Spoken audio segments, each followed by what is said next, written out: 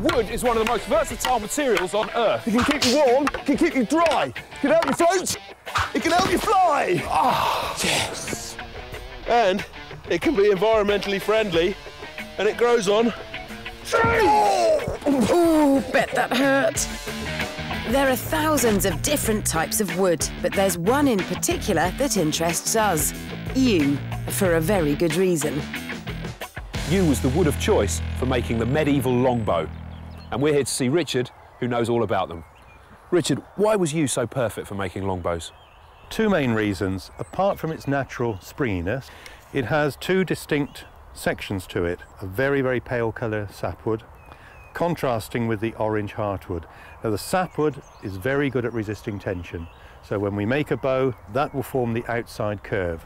The heartwood, good at resisting compression, will form the inside curve. And I understand it's a very powerful weapon and that you've set up a demonstration to show us just how powerful. The bows we make these days tend to be for target shooting. We're no longer at war with the French, so we're just shooting it at targets. Should we see what it can do? Let's have a go. Right. Used as long ago as the Middle Ages, even today in the right hands, the longbow can still be a lethal weapon. That was pretty good. How are you doing? I'm loving it, but my wrist and arm are really aching now. It will do. The bow you've got there is only 50-pound draw weight, a target weight bow. If you were at the Battle of Agincourt, you'd be drawing a bow 100 pounds, maybe even as much as 150 pounds. Perhaps as much as 3 times the weight of that.